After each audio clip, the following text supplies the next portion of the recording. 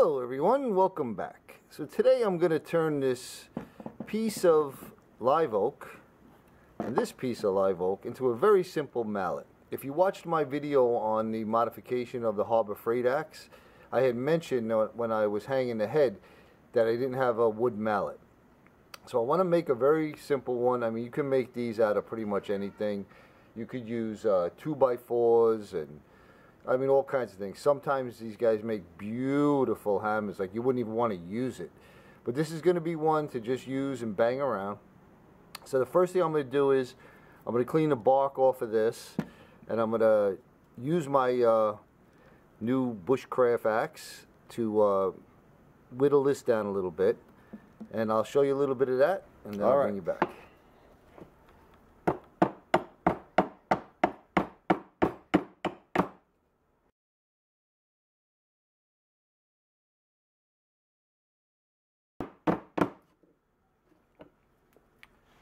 Alright, so you get the idea. I'll continue on with that and then I'll bring you back.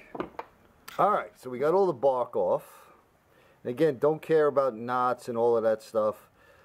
May fill them in with epoxy, but not 100% sure. This is just going to be, like I said, a very simple wooden mallet. And I got the handle pretty straight, rough shape. So next thing to do is take it over to the belt sander and refine it a little bit. Alright. So I'm over at the belt sander. I got a 60 grit belt in here.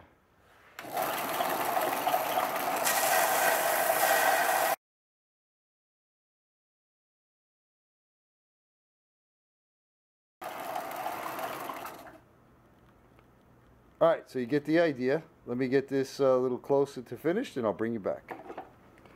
Alright, so I have it pretty much to finish where I want it. Got a little mallet shaped head. Didn't go crazy making everything perfectly straight and everything. Just like I said, a real simple wooden mallet. So now I'm going to drill a hole in here and we'll attach the handle.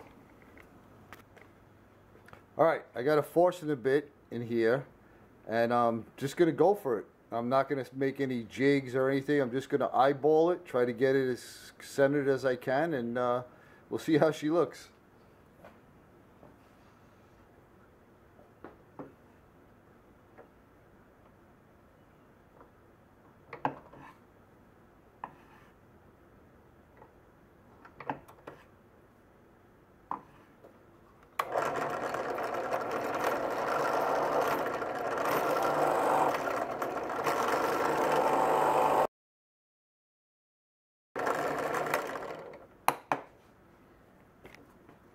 And there's our hole.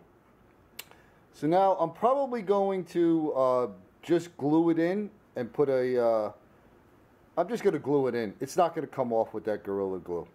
So let me get that glued in and I'll bring it back. Alright, so there it is. A simple oak mallet. It's got some heft to it too. And if you had a auger, and you know, you could build this out in the bush. Obviously you wouldn't be able to sand it, but I'll tell you, I got lucky drilling that hole. Usually when I'm drilling into round stock, I am so crooked, but I really got lucky. That thing is pretty centered. So pretty quick little project. I like it. I needed it, and I like the fact that it came from a tree on my property, which is cool. So also, I don't know if I mentioned, I put a chamfer on the edge here so that less chance of it splintering out, and I left it the 60 grit so you get a good grip on it, and that's it. I'm not doing anything else to it. No finish, no nothing, just as is. And maybe down the road when I can get some boiled linseed oil, I'll put that on there just to you know, protect the wood so it doesn't dry out. So there you go. Like always, everyone, you know I really mean it. I appreciate all your views and I appreciate all your comments, and I hope you're all having a great day, and we'll see you on the next one.